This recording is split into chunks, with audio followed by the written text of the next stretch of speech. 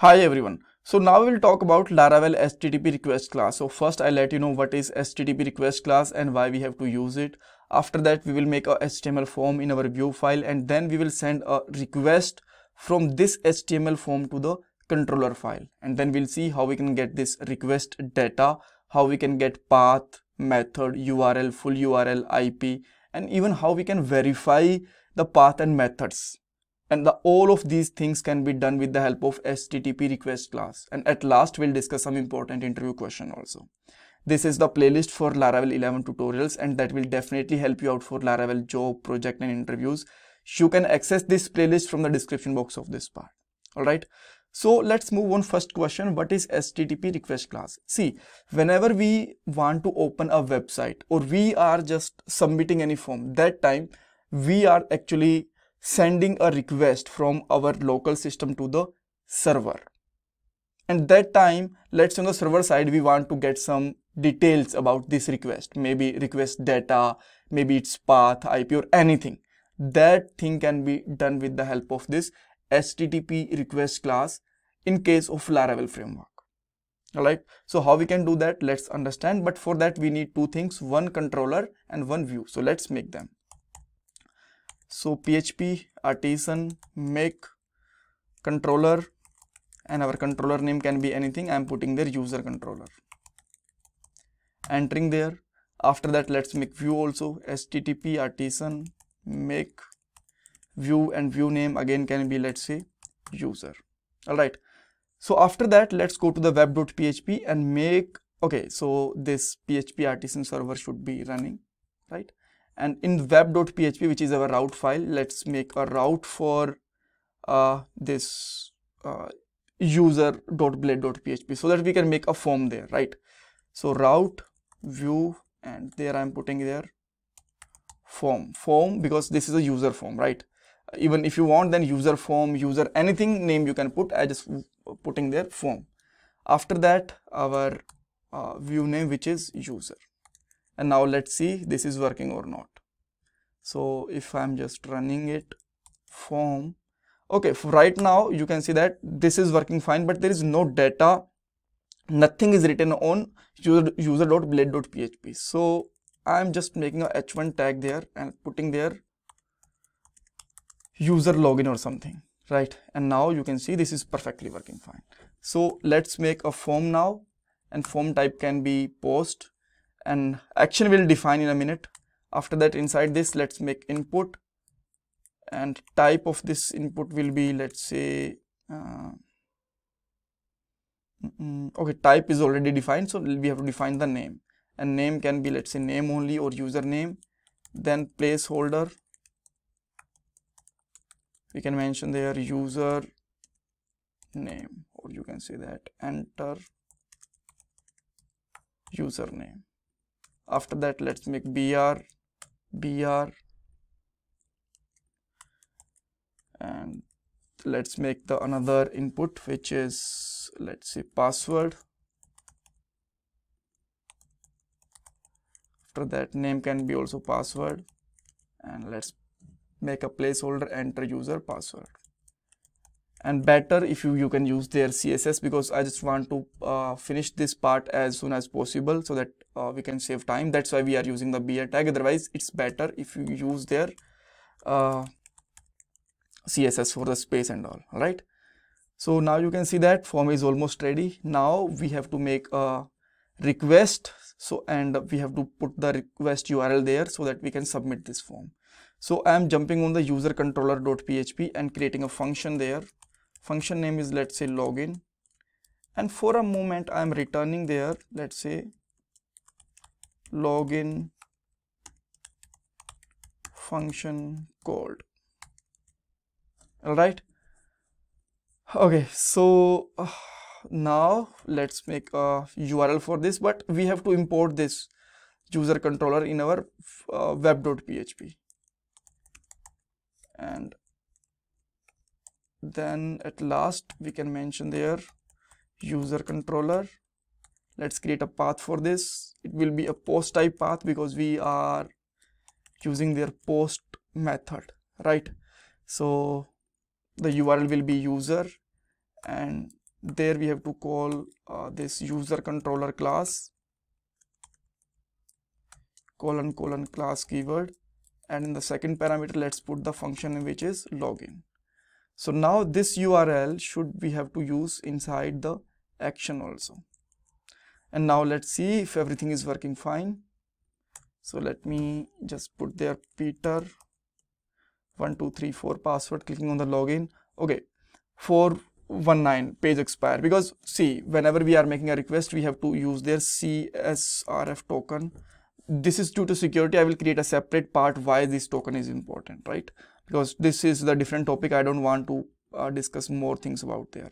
So let me put there Peter, and clicking on the login, you can see that login function is getting called. Perfect. So the now thing is we sent there, if you just go back, then Peter and password is also 12345 and clicking there. So let's say I want to get the all of these details, then how I can get? See, for that in user controller or any controller you have to use their request class. Request class is by default automatically imported. Here you can see that HTTP request, right? So let's use inside the parameter and use the any parameter name. Let's say I'm putting the request. Even if you want, then you can put ABC also, whatever you want to put, it will work fine, right? So for now what I'm going to do there, I'm making a echo there, echo, and there, okay, let's just return request first, right? $request, and you will find there, if I'm just clicking over there, you can see the token that is generated by CSRF, then name and password, everything is fine there, right? So let's say before this, now I will use their echoes. You want to get the method name of this request. So what you can do there, you just put their $request and then method, and this is a function. Now you will find there the method is post, right? Because we are just sending the post request from there.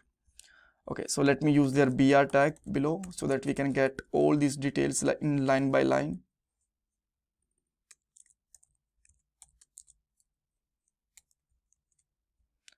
Okay, so next thing that we want to see, let's say you want to get the path, like from which path this is getting called. So now you will see that you are getting the user path. So maybe you will see that's fine, we know that this is a user path, right? See, but let's say same thing is also getting called from the, let's say, login, right? And then if you just put there login, okay, yeah, and you are submitting this action to the login also, right? You'll go back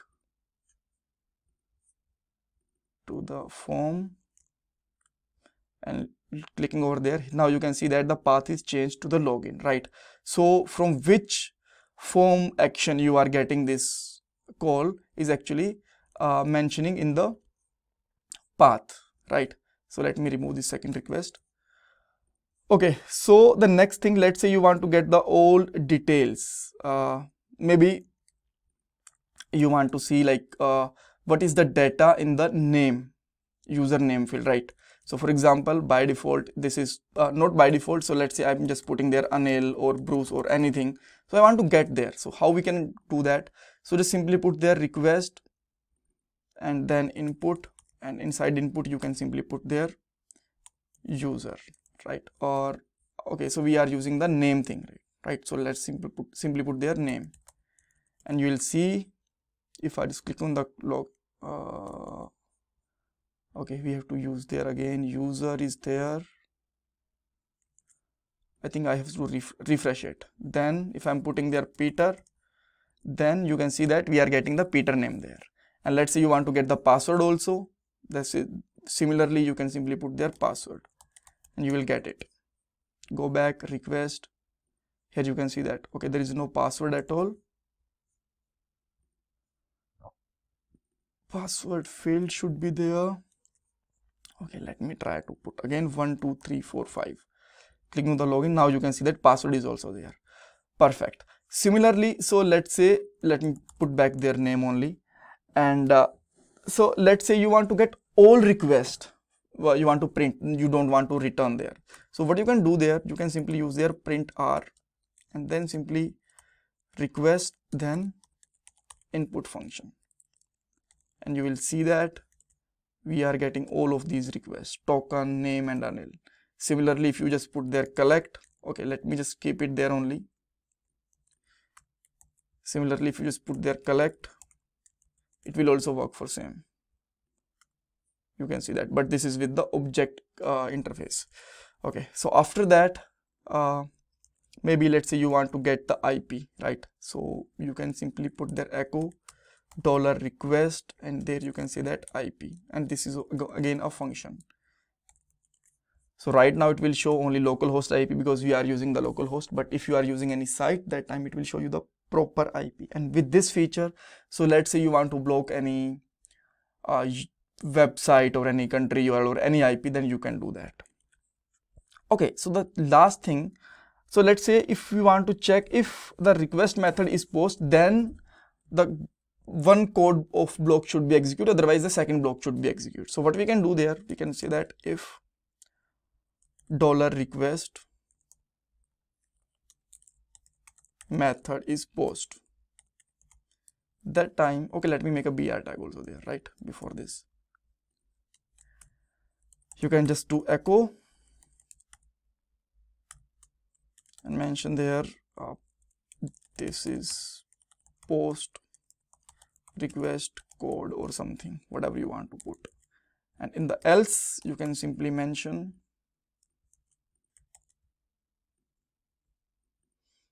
this is other request code, right? So if I'll refresh it, you can see that okay, actually I just put there from outside to the else, right? Let me put it inside. Now you can see that this request this is post request code, so this code is coming in the if condition. Similarly, if you want to check the URL, verify the URL, you can check there is, and then you can check user. So you can see that this is the user path request. You can see that this is the other path request. So again, we know that we are using their user path, so it will still again go to the if condition only. And again, if you want, you can put the BR tag.